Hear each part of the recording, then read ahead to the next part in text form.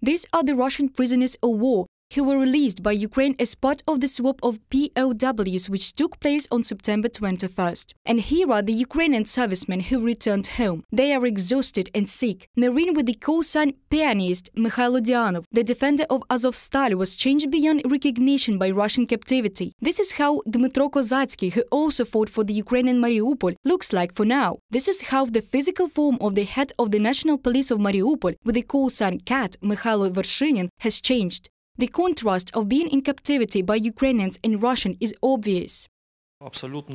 Everyone is in a different condition. It is true. There are those who are in a normal condition, except for chronic malnutrition related to the conditions of detention. There are also those who have been tortured, and the percentage of such people among those whom we have returned is very high. On September 23rd, the Ukrainian law enforcement officers found the 18th place for torture, which was equipped by the Russian army on the temporarily occupied territories of the Kharkiv region. Tortures with electricity, beatings and rapes. According to the Security Service of Ukraine, more than 1,000 Russian soldiers who committed crimes there have been identified. It was in this basement where the locals were held. At first they were psychologically broken down at the railway station, and then, when it was necessary to get a testimony, they were brought here. New mass graves have been found in the liberated Izyum. Yevhen Yenin, first Deputy Minister of Internal Affairs, says that exhumation will begin there in the coming days. On September 23rd, the Office of Prosecutor General of Ukraine announced the completion of the exhumation at the site of the first burial in Izyum. There are 425 civilians, 5 children and 22 military personnel of the armed forces of Ukraine. 90% of people were killed with violence. Most of them were women, 5 children. In some burials, we found several bodies in one grave. According to the information we have, it was a family. We found people with the signs of torture, with broken arms, some with their male genitals turned off. The Russian military is turning Ukrainian settlements into ruins. Gennady Lysenko is 58. The Russian invaders lived in his house in the village of Kamenka. This is all that's left. There are only 10 people remaining out of 1,200 residents of the village.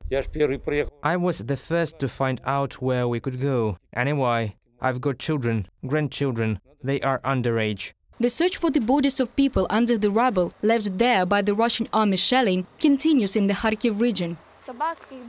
The rescue dogs have given us some indications of where the bodies might be. We are checking them out, and then the soldiers will go through the rubble and see if there are any remains. Almost 1,500 Ukrainians have been killed by the Russian invaders in the Kyiv region, according to the National Police of Ukraine. There is an unknown number of civilians who have been killed in Mariupol, which is temporarily occupied by the Russian army. According to the Ukrainian city authorities, the death toll may exceed 80,000 based on the data of the Ilychevsk morgue. Missile attacks on the civilian objects in majority of the cities of Ukraine. All this is nothing but the genocide of the Ukrainian people.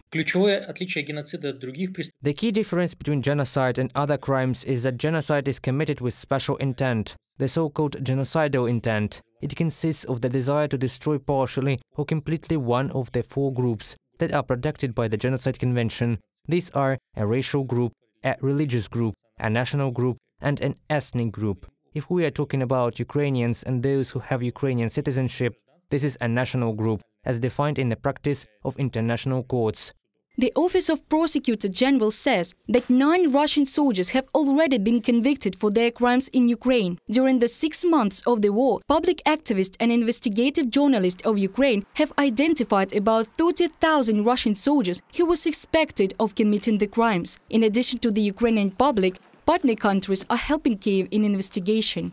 Last Friday, the Commission of Inquiry in Ukraine presented its evidence to the United Nations Human Rights Council. Russia's war crimes in Ukraine have been documented. We will do everything necessary to ensure accountability for these crimes. Luc-Pierre Devigne, Deputy Managing Director for Eastern Europe and Central Asia at European External Action Service, during hearings at the Foreign Affairs Committee of the European Parliament. The Office of the United Nations High Commissioner for Human Rights has increased its presence in Ukraine. The UN has documented 5,996 deaths of Ukrainian civilians. Nearly 9,000 people have been wounded, according to the organization. there are 382 children among the killed. The head of the monitoring mission, Matilda Bogner, says that these are only the confirmed incidents. The real numbers are much higher. Reported by Dana Kolesnik, Yulia Bazborodko, UATV News.